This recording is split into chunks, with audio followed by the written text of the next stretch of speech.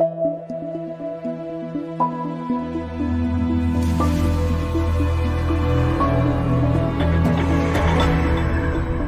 to the Sound Effect Podcast, the podcast about sound effects.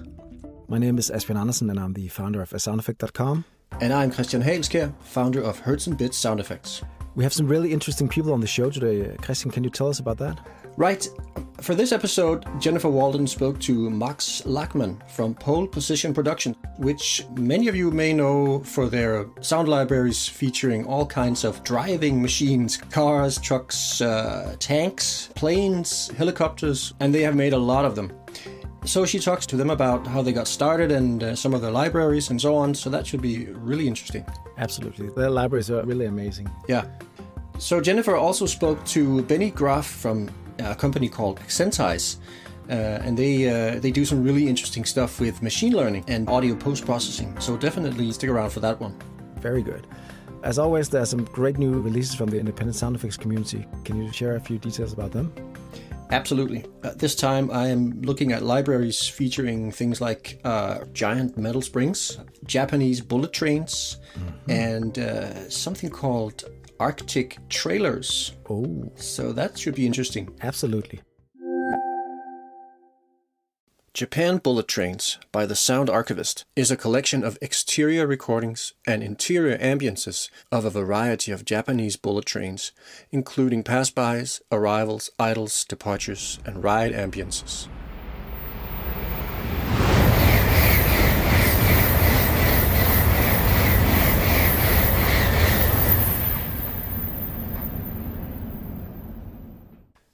Arctic Trailer by Niklas Euren is a pack of sound effects made from recordings of ice, snow, and freezing wind, captured in Lapland, designed specifically for trailers and other dramatic moments.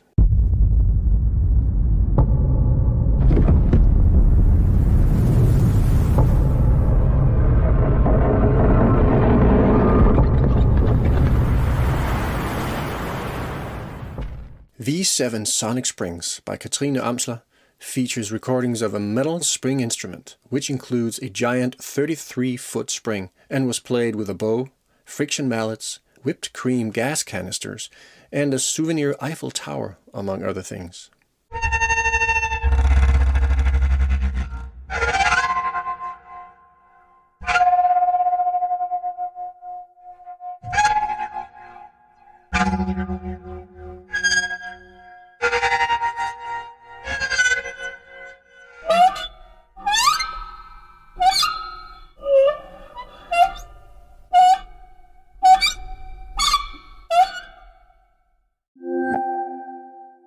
Next up, Jennifer Walden speaks to Benni Graf from Accentize. Hey, this is Jennifer Walden here with Benni Graf of Accentize, an audio processing software developer based in Germany. Accentize approaches audio processing a bit differently. They use machine learning to create intelligent algorithms for solving audio issues like dialogue enhancement and restoration, reverb removal, and automatic EQ correction for spectral imbalances, like when your talent goes off mic or changes proximity to the mic, or you're dealing with multiple takes from multiple sources and they all sound different. Benni's here to talk about how machine learning and AI can be used for processing in audio post. Hey, Benni, thanks for joining me. So you're a digital signal processing engineer at Accentize, is that correct? Yes, that's correct. I studied signal processing and so that's what I am. Awesome. So tell me a bit about yourself and how you got into machine learning. Well, first of all, I have always been interested in music and audio production, and that's like how I found my way into doing machine learning for it. Because during my studies, I came into contact with software development, and at a later stage also with machine learning and artificial intelligence. And then I somehow managed to combine those two passions, like the music audio production thing and the techniques I learned during my studies. And I really enjoy doing those two parts now jointly. So let's talk about using machine learning for processing and audio post. But first, let's cover the basics. What is machine learning and how can that be useful for developing audio processing tools? Oh, okay. Well, first of all, I really like that you say machine learning and not AI, because there's lots of confusion about this, and lots of people are talking about AI and machine learning, and actually I think no one really knows what's the difference between those two. So I prefer using the term machine learning for what I do in audio.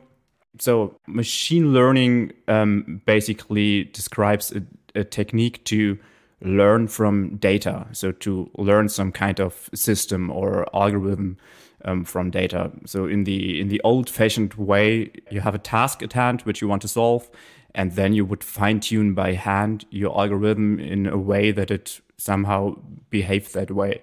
And machine learning is a new approach to it, which uses a bunch of example data to learn this behavior. So the algorithm itself looks at lots of data examples and tries to achieve the behavior to, for example, if you have a set of input data and a set of output data, it tries to generate the output from the input. And how can this be helpful for building audio processing tools to help the audio post industry? There I basically see two sections where it can be used. One is like creative tools. So it can be used to generate or get new ideas or inspirations. So if you're like a composer or something, you can get new chord progressions or melody ideas, which you can then fine tune for your production. The other part would be the time-saving tools to achieve a faster workflow or to automate repetitive tasks, simplify things, and then you can focus on the core creative part yourself and don't waste so much time on cleaning up audio or finding a word in a long interview. You can just use voice recognition, for example, to directly spot it. That's also where I focus on, like to build time-saving tools for the audio production. So let's look at some specific applications of machine learning for audio post. You created a program for Boom called dBird, which removes bird chirps from ambience recordings.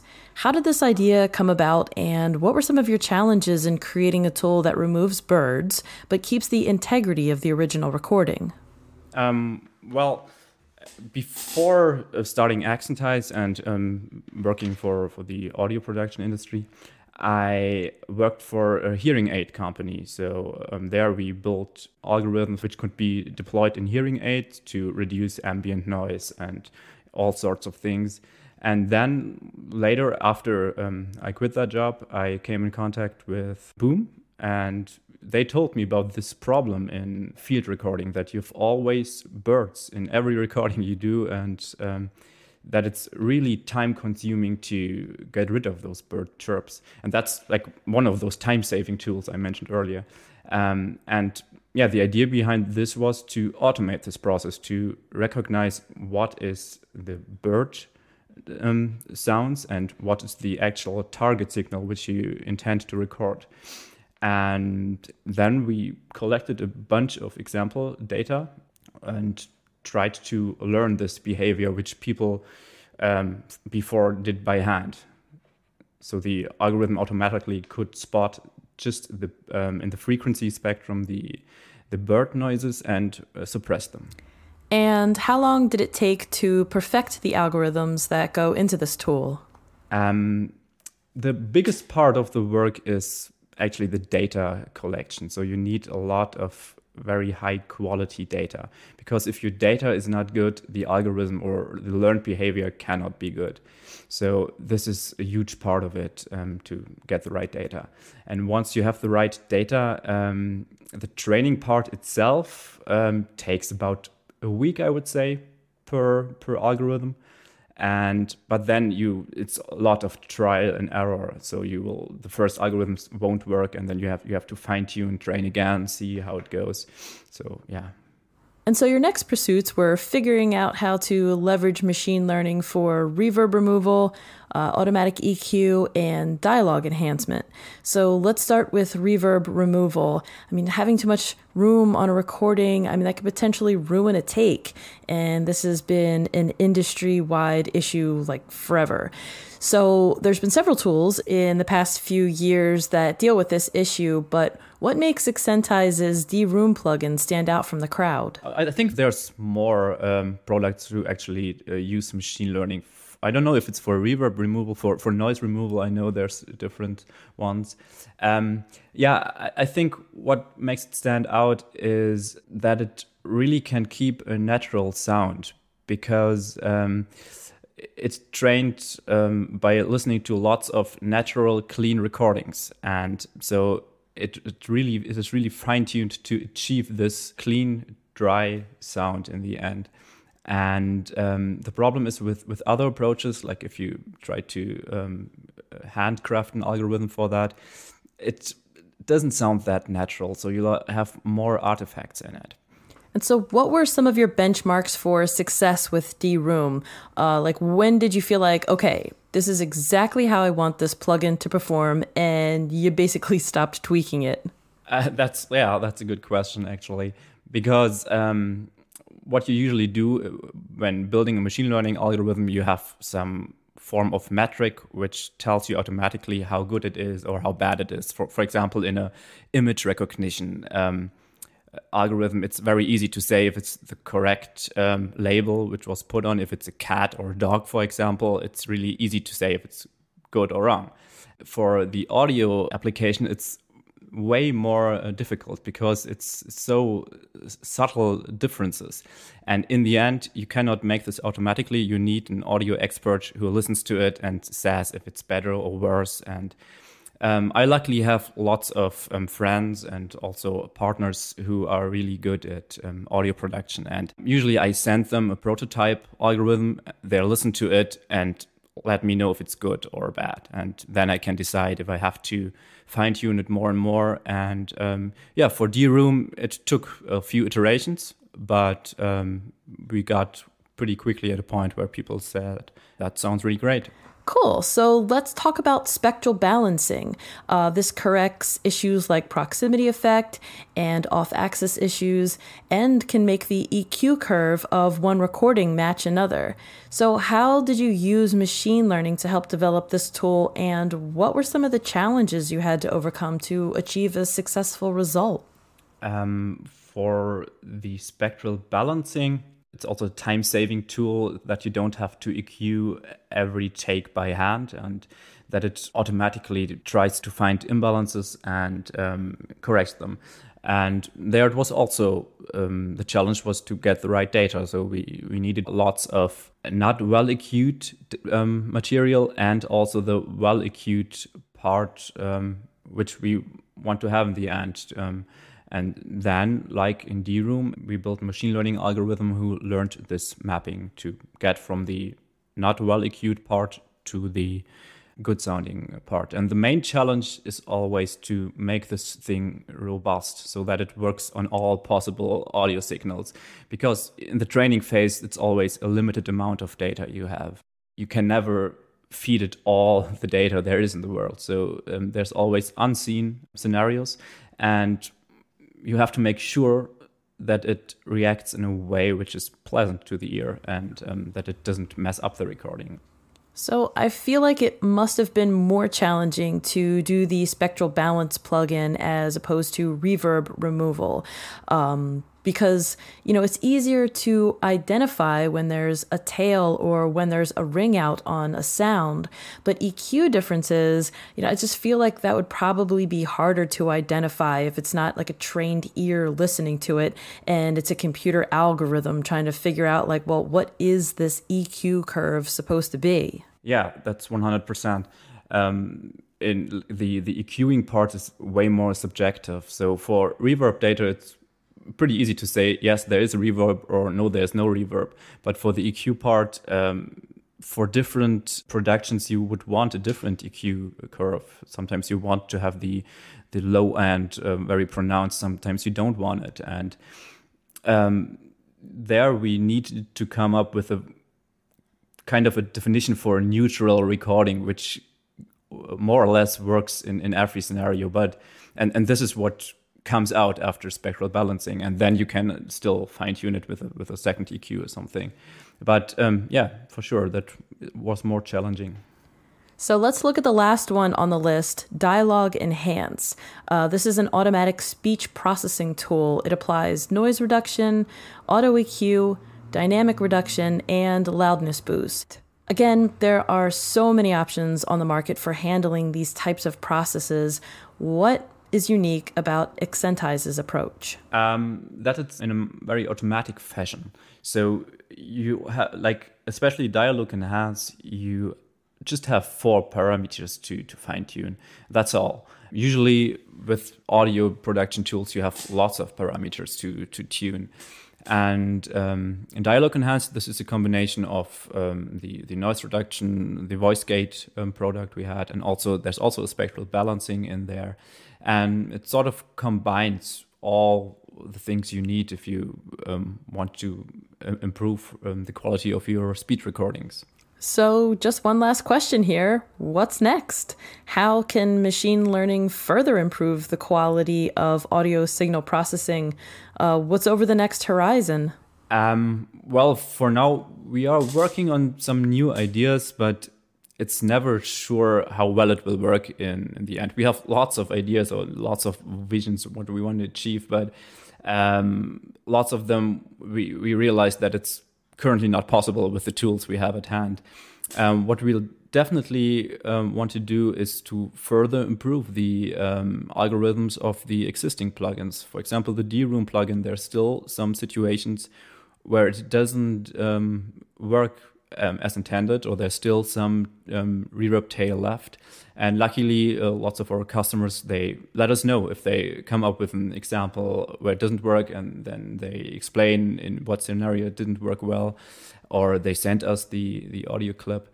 And yeah, that's definitely what's going to happen in the future, is to improve further the algorithms they are. But we are also working on a few new algorithms, but I don't know how, which ones are going to end up in an actual product in the end. Okay, all right. So a little top secret product development. You want to talk about them? Well, I don't want to promise anything which I can't keep in the end. So. And then people email you like, hey, Benjamin, where's that cool plugin you were promising? Yeah. Exactly. Yeah. Cool. Well, thank you so much for having this chat with me today. I really appreciate you taking some time out to talk with me. Thank you for inviting me. Next up, Jennifer Walden speaks to Max Lachmann from Pole Position Productions. Hey, this is Jennifer Walden for A Sound Effect, back with another featured sound creator podcast, where we get to know a bit about the people who design the amazing sound libraries on a sound effect. Today, we are talking with Max Lachmann from Pole Position Production, which currently offers over 240 sound libraries on a sound effect. So those familiar with Pole Position know them for their vehicle recording work. They've captured everything from military vehicles, like World War I planes such as the German Fokker D7 and World War II tanks like the Russian T-34-85, to luxury sports cars like the Lamborghini Aventador and vintage sports cars like the 1972 Porsche 911 ST. They've recorded smaller vehicles too, like hovercrafts and snowmobiles and bumper cars and dirt bikes, and it's quite an impressive range. So Max, thank you so much for joining me. Can you tell me a bit about Pole Position Production and who's on the team there with you? Yep, sure. Pole Position Production is an audio outsourcing company. We do sound design and we implement sounds in games. We do linear post-production as well, and we do music, and also work on some industry applications like simulators and similar stuff. And then, of course, we do field recording and libraries. The team is now 8 people regularly, and we have another couple of people that come and go. So it's me, who is now a CEO, doing some hands-on work, but mostly just managing stuff. Then we have one of the other co-founders, Mats, who is our composer. We have Bernard, who's the third co-founder, and he's more like a senior advisor nowadays and a recordist. And then we have Niklas, co-owner nowadays, sound designer. Linus, who works as a COO and a coordinator, and he's actually a game producer from the beginning, and he's managing like meetings and recordings and sourcing and stuff like that. It's really, really helpful to have a guy like that. And we have Eric, who is a sound designer who comes from the film world, so that's a great contribution to our team. He's very used to telling stories using audio, which is not as common in games.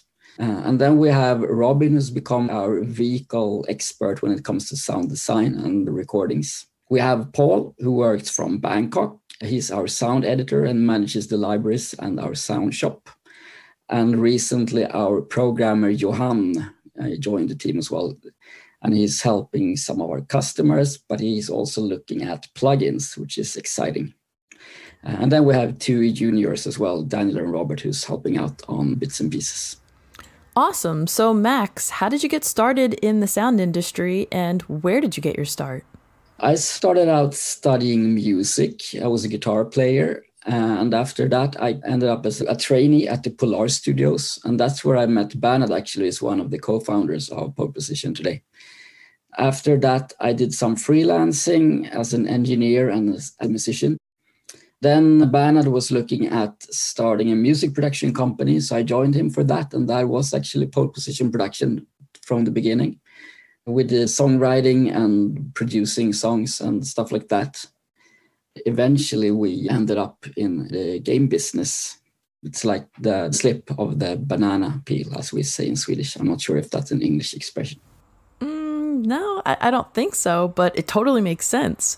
So you guys went from music production to field recording. How did that happen? Well, Bernhard was a race driver back then. He was racing in the Swedish GT series in a Porsche.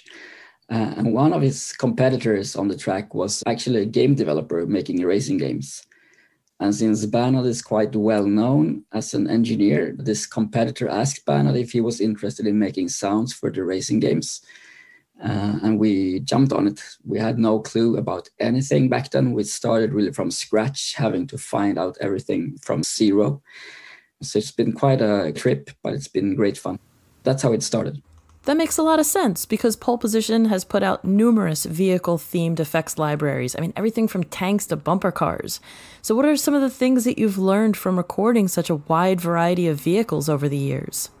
It's been a really long learning experience, I would say. Anything from trying to find out the right gear. As I mentioned, we had no clue about anything when we started. We had to figure out what recorders are around that runs on batteries. What microphones do we have? Do they handle the pressure? And all of that. So we really started from knowing nothing. There was no forums or anything that we could reach out to. We didn't even know other people were doing the same thing. I mean, obviously people were, but we didn't think of that. We were just finding our own way of doing things. So everything from equipment and microphones to preparations and research about the locations, about the vehicles, to how to pack your bags in case you lose them on flights, to which gaffer tape is safe to use on a Ferrari, and how you talk to people on location to get the material that you need and to not have people walk around and talk when you record. Initially, when we started out, we could go one person to record 3 cars in a day. Today, we are a team when we do that because we capture so much more material. It's so much more thorough in every way. So it's really grown in every aspect, and the quality is so much better today. You've recorded some really interesting vintage military vehicles, like all those tanks from World War II. That must have been so difficult to track them down, but at the same time, it must have been really fun to record them. Tanks are fun for sure. It is a challenge to access them. You need to contact museums. Sometimes it's hard to communicate the same language and so on. Once you record them, it's actually pretty straightforward. It's quite easy to rig them. You don't have to be too careful about the paintwork, and it's easy to mount stuff and so on, which is always good with tanks. It can be extremely hot to be inside them if it's a sunny day in Texas, for instance. But it's great fun to record them. They have the most scary sound on the distance when they approach you with the tracks against the ground, and you can feel the ground start shaking. It's quite an experience. So of all the vehicle effects collections you've produced, which one was the most challenging, or which one was the most rewarding for you personally, and why? For me personally, the biggest success and the one I appreciate the most must have been the Messerschmitt ME109, because it took me actually a couple of years to get access to it. A lot of emailing, a lot of no from different people, and eventually just finding the right person who helped me out in every aspect. So from getting a total blank, no, you can't do it, we are saving our engine time. 2 years later, we had a full day of recording, just us and the plane on a beautiful day in Germany. And that was quite a feeling. And it's an amazing sounding plane when it comes flying over your head at a high speed. So that was really cool. Was this a personal project, a plane that you personally wanted to capture, or was this a plane that you ended up capturing for a game like Microsoft's Flight Simulator 2020? That was a plane that I had a question on it, but I mean, it took me 2 years to find it, so I didn't think I would actually get it. But once it was possible to get it, we just went anyway, because you can't miss out on that opportunity. I think there's 5 of them flying, and they are very rare. It was also used eventually in Dunkirk, for instance, by Richard King, because there are not that many authentic recordings around. You've also created a plugin called Grip for designing vehicle tires and chassis sounds for motion pictures, so games and film productions. Can you talk about how this plugin came about? Yep, sure. I was at one point working with ambiances at Avalanche Studios, and the audio director they had at that place, Magnus, who's a brilliant person and a good friend, had set up a really, really cool ambience system. And I started to think in terms of why don't film use this to put audio to film? Because it's so versatile and just very easy to follow camera and all of that. And that thought kind of lingered with me for quite some time. So eventually I started to think of how we could use game technology for film, and Grip was kind of a proof of concept for that, since it's a very small and controlled area. So I wanted to be able to control speed and distance, camera angle, and panning, of course, to follow picture, and see if we could do a plugin instead of having people looking in sound libraries and cutting and pasting and all of that. And I think it worked out quite well. So hopefully we can do more products in the same line. And who did you collaborate with to make this happen? Was this completely in-house, or did you reach out to other people who have experience with creating plugins? Since we didn't have a programmer at the time, we reached out to our friends at Boom that we have done some other collaborations with, people that are awesome and we like them very, very much. We reached out to them, and they helped us out with all the programming and UI stuff, and did a great job also on the quality aspect, checking out that everything worked and sounded very decent and at even level. So at Pole Position, you've done more than vehicle recordings. You do a lot of weapons recordings and ambience recordings. For instance, you recently created a library called the Frozen Lake Library. That sounds like a really interesting recording trip. Can you tell me about it? Yeah, sure. It actually started out a year ago or something when we went to visit friends in their cabin. And they told me that you should have been here the other day because the ice was making such a fantastic sound. It's like singing in the mornings. So I was a bit sad. I missed that. And I told them that please call me when it happens again. And a year later, they did call me and said, okay, it's happening again. And the thing is that after a long winter, when there's ice on the lake, and it's starting to heat up when spring comes, then you can have really cold night with freezing degrees. And during day, the sun comes up and heats up the ice. And then it starts cracking and singing. And it's a really, really cool sound. It's really like the ice is singing, and then those amazing cracks that you can hear from far, far away coming closer and closer, or the other way around. So when that started to happen, I did have a look at the weather forecast to see when it would be a really cold night followed by a warmer day. And then we went there. I brought my family since we have friends there. And I went out early in the morning and set everything up and recorded. We have a really cool rig that we have set up to make ambiances that can be used for Atmos. So it's a 704 setup. So I did use that to make it like an ambience, but I also had some other microphones that were close to the ice, so to speak, and that could be used in a different way. And that's what we have released as a library right now, because we did a lot of performed effects where we were like bending the ice, breaking the ice, throwing things at the ice and so on. But we also have hours of recordings just of the ambience with the ice singing and cracking. And did you dig any holes in the ice to capture what it would sound like under the ice as well? Yes, it's recorded from above the ice and also with the 2 hydrophones below the ice. The hydrophones are really, really cool because they get very, very clear. You don't have any birds, any wind or anything. And you can also hear sounds from extremely far away beneath the ice. So it's a really, really cool perspective. And what about weather-wise? Did you face any challenges with having the gear being that cold or close to water? No, not really. As the sun comes out, it gets quite warm, and that's the whole thing. It has to get warm for the ice to start vibrating and cracking. So it's actually an extremely nice recording condition. You go out, you set everything up, you switch record, and then you check it 3 times that it's actually recording, and then you leave for some time. And then you just wait and wait and wait and wait. And eventually I went down to see that everything was still running a couple of hours later.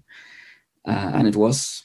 And the sound changes during these hours. It can get more intense. The wind can pick up. It really changes during this time. So it's worth recording for quite some time.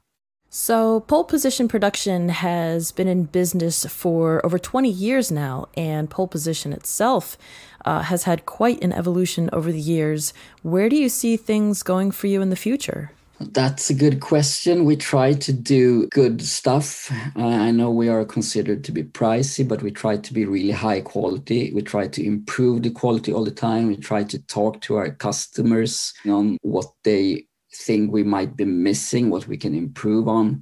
We appreciate feedback. So today we have our libraries that are multi-channel. It's a lot of maneuvers, content, or depending on what kind of things we are recording. We deliver them with Pro Tools and Reaper sessions where everything is lined up and with location markers and so on. We also have metadata in different languages. We try to include impulse response stuff when possible. So we try to add as much content as possible. And we just want to keep improving on that. We have been looking a lot on how to group tracks, if it's better to do multi-channel files and so on, and are doing some middle ground solution now we've found from talking to different customers and also from different industries, since it seems like sound designers in the game industry and in the film industry have a bit of different preferences. So we just want to keep improving the libraries and do more libraries. And is there a future library that would be a great personal project for you? Like, is there something that you would just love to go out and capture the sound of? Always Formula One cars and spaceships. Cool. You might get more of a chance for that with SpaceX and yes. Jeff Bezos' Blue Origin. That's always something I would like to do. And we also do a lot of recordings with the military, joint exercises and record with them. And that's also very exciting stuff. So I guess you're able to talk about the military stuff more than the game industry stuff, huh? Yes, I am. But I can't show pictures or stuff usually. But we've been lucky to have very good connections within the military, and they are really nice taking us along. So we recently recorded and released a library that we call Warfare 2 that has a lot of explosions from mines and Claymore and stuff like that. And also huge cannons with amazing tails. I think it's like 30-second tails with no birds or anything. It must be really tricky to record a mine because, of course, you want to get your equipment close, but, then again, it throws all that debris. So how do you protect your gear from the debris? The debris is part of the sound, I would say. You want the crack and you kind of want the debris as well. But you also need to have stuff close and also further away, of course. And you don't want the debris to actually hit the microphones if possible, but it's unavoidable, I would say. We did lose one microphone when shrapnel hit the microphone, something that you prefer not to happen, but it's really hard to know beforehand. It's kind of a risk you need to take as well. Right. You can't really predict where it's going to explode outward. No. And then you can, of course, shield it more. In hindsight, maybe I should have put that microphone a bit more to the left, and then I know it would have been better protected. On the other hand, we had our Sonosax recorder in a flight case, and that flight case was completely penetrated by shrapnel as well. And we didn't foresee that because it was behind bags of sand. So I thought it was well protected, but obviously it was not. The recorder was okay though. Oh, good. So I guess the case must have did its job. It did. Awesome. So Max, thank you so much for joining us for this podcast. Really appreciate you taking the time out to share your story with us. It was my pleasure. Thank you for reaching out. That's it for this episode. A big thanks to Jennifer Walden for doing the interviews and to Max Lachmann and Benni Graf for being on the show. Looking for more audio-related podcasts to listen to? We're part of the Audio Podcast Alliance, featuring a hand-picked selection of the very best podcasts about sound. So be sure to hear the latest episodes from our friends in the community at audiopodcast.org. Be sure to subscribe to the Sound Effect podcast. Thanks a lot for listening and see you next time. Take care.